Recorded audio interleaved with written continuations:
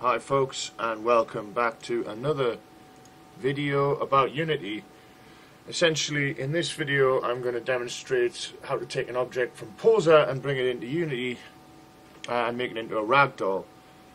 Now I've hit play, but my project is huge and it takes a long time, so this is what we're going to make when Unity eventually decides to come to life. This guy will crumple on the floor. And he was made in Poser.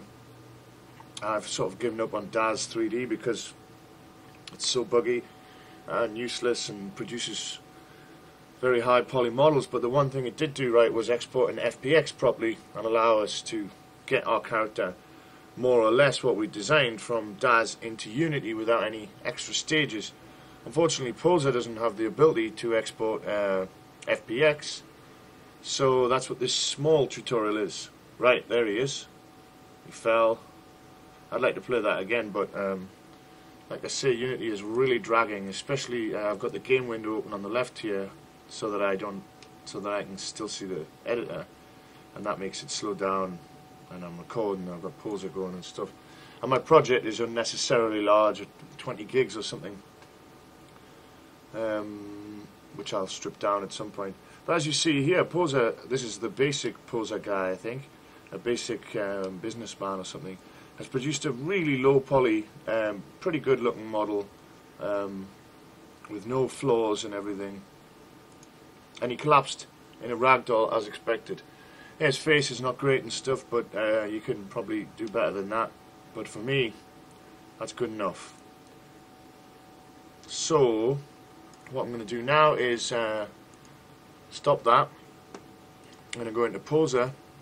And this guy was created just by going to library, Poser Pro, mail, no, maybe not, people, Poser Pro, Poser Originals, what was it? Anyway, they're in here somewhere. Poser Pro 2014 content, I'm pretty sure. I've only got hair selected, that's why. Oh, so there it is.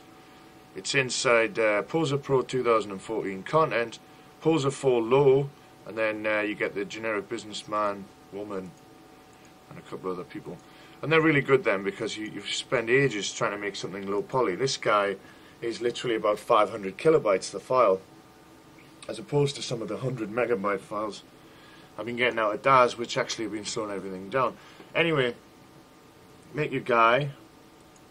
Go to export, Collada, don't worry about that, click OK. Get rid of the ground, the lights, the cameras. I think I take away figure and just keep body. No, just keep figure. Take away goal center of mass, or center of mass if they're there. And notice this nice hierarchy as you would expect. Scale I'm putting up to 100, but it doesn't seem to make a difference because we have to convert it later after this, and then the scale seems to be lost, but I don't know, put that at 100 or scale them up later in Unity. So here's my man, generic businessman.dae, that's a collider file, 415 kilobytes, absolutely crazy how small that is. Save that. I'll just overwrite my other one. That's done already. Now you need to use this tool over here, which you can download from, well, I can't remember, I just googled Autodesk FPX converter, and that's basically the first hit. Now it's got a few bugs, this tool. The refresh doesn't seem to work, but if you go to tile, then they redraw if they've not been updated. So this is the one I've already done. I'm just going to remove that. So all you need to do here is go to your game directory, where you saved your DAE file, drag that in to there. It's all ready. It's already set up on FBX 2013. The output format folder is actually the same one as the input, and it's got a different extension. It won't matter, so you click convert. It already exists in my case because I just did that before the tutorial to make sure I could. Repeatedly do it. So now it's made the FBX, which is an astounding 312 kilobytes. Now we go back to Unity and it imports it and swaps it automatically actually. Like I say, the scale has been reset back down to the small scale. Just wait for Unity to unlock. Looking very much forward to the 64-bit one. So, right, this is actually coming from my previous example with this all done. So I'm going to start again just to show you how it's done.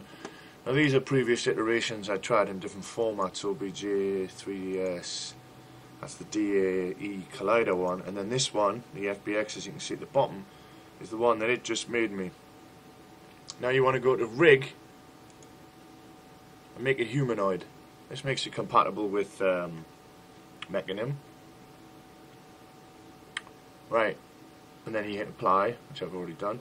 So you want to drag him in to here. Now he's absolutely tiny. Not sure why, but let's just scale him up, and I'll just really ramp this up insanely far. This is a sort of moving walkway thing, so that gives me an idea of the scale I want. Probably about that.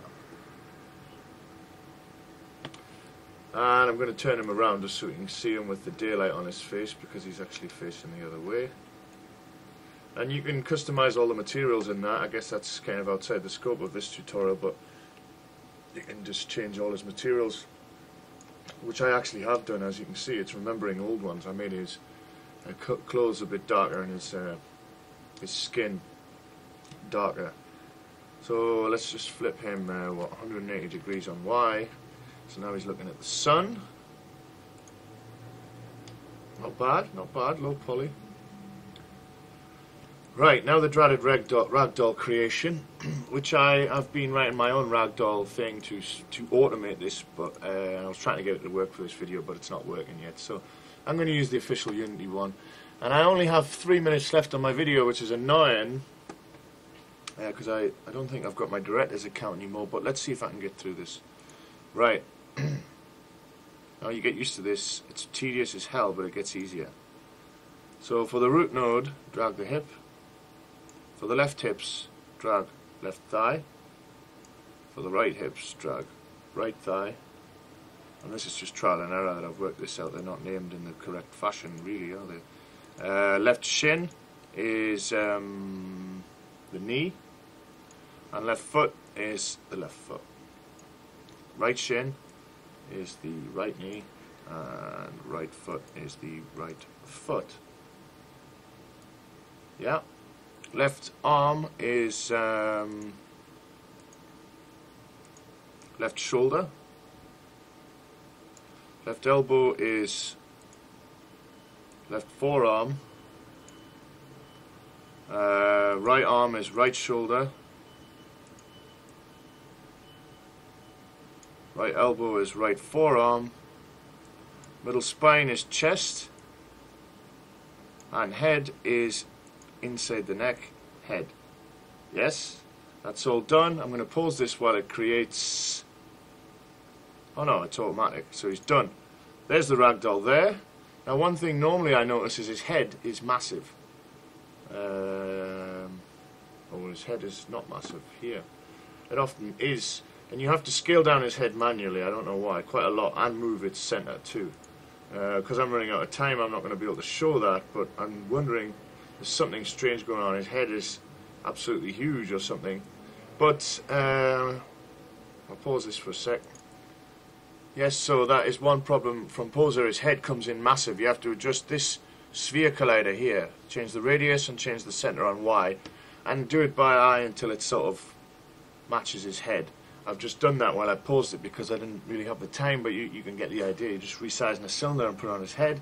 I've hit play and he's about to fall. And that is how you take a guy from Poser to Unity, turn him into a ragdoll, and get him to move and fall. Now, Unity is so slow. There he is. He's fell. Thanks for watching. Goodbye.